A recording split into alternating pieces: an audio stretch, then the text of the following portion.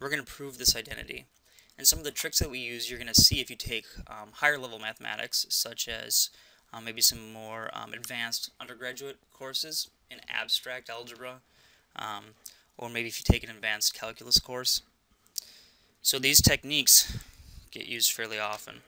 So you see some little tricks here. On the left side, we're going to work with this, we're going to make it look like the right side. So we're going to start out with cosine alpha, cosine beta. Essentially we're deriving the right side, or proving, establishing this identity.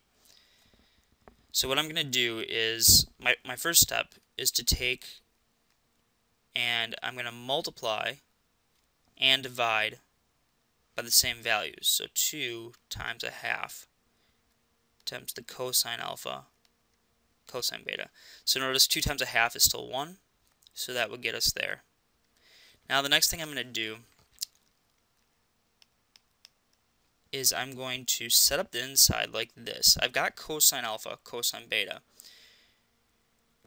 So I'm going to go something like, whoops, before I do that, let me take that 2 and pull it to the inside. So I'm going to rewrite this like this. And I can do that because multiplication is commutative, meaning the order in which I multiply doesn't matter. Okay. Now from here, my next trick is to split this guy up like this.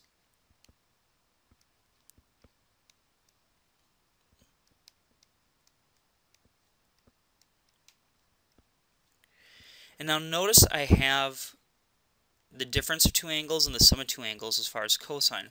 So I'm going to think back to the sum formulas, and this trick you'll see a lot.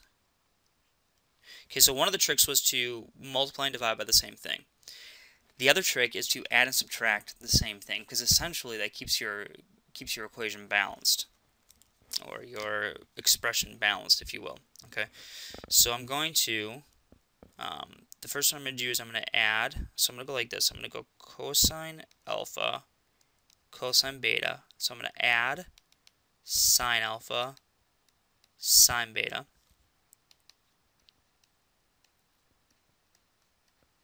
And then I'm going to subtract sine alpha,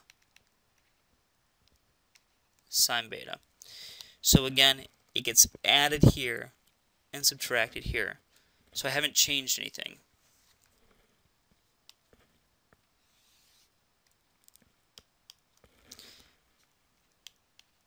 So I still have that half up front. But now notice that cosine alpha, cosine beta, this guy right here, that guy is the difference.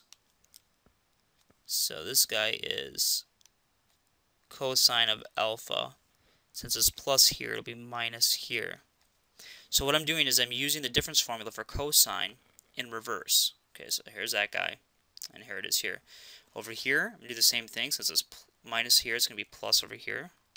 And it was plus in between, so I've got this guy.